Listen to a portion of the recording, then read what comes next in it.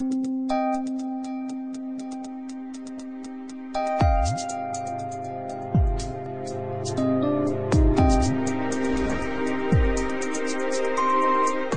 this is Sharekhan here from the Currency Advisory Desk with today's update. Well, we had the British manufacturing production figure which came in at 1% versus an expectation of 0.3% yesterday.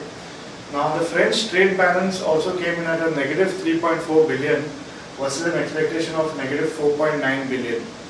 And the Bank of Japan refrained from adding any unprecedented monetary stimulus, as Governor Kuroda said that the blow to the economy from last week's sales tax increase will fade during the summer.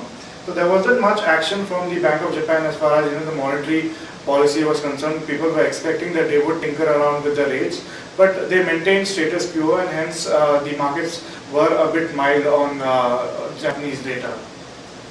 Looking at our markets, well, the Indian rupee closed at 60.1112 versus the previous close of 60.0809.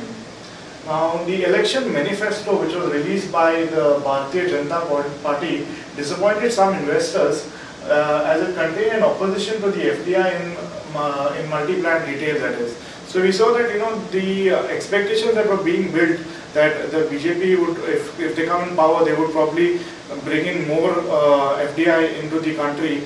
The manifesto said something else altogether. Hence, the expectations were disappointed by traders.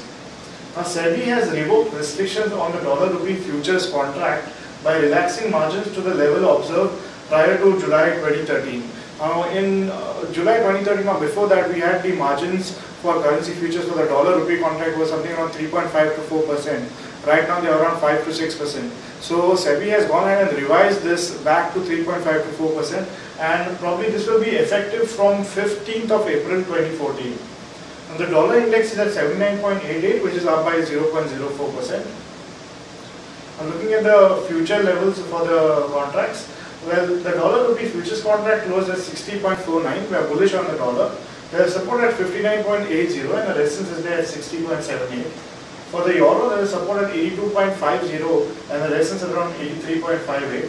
For the pound, we see that there is support around 98.92 and the resistance at 100.80.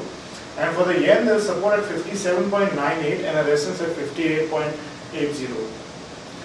Looking at the major data that will shape markets today, so firstly, we will be getting the German trade balance and British trade balance figures during our market hours. Post that, we will be having the FOMC meeting minutes. Now, this will be post our market hours, so the effect of this will probably be seen in tomorrow's opening. Well, that's it from the Currency Advisory. Thank you.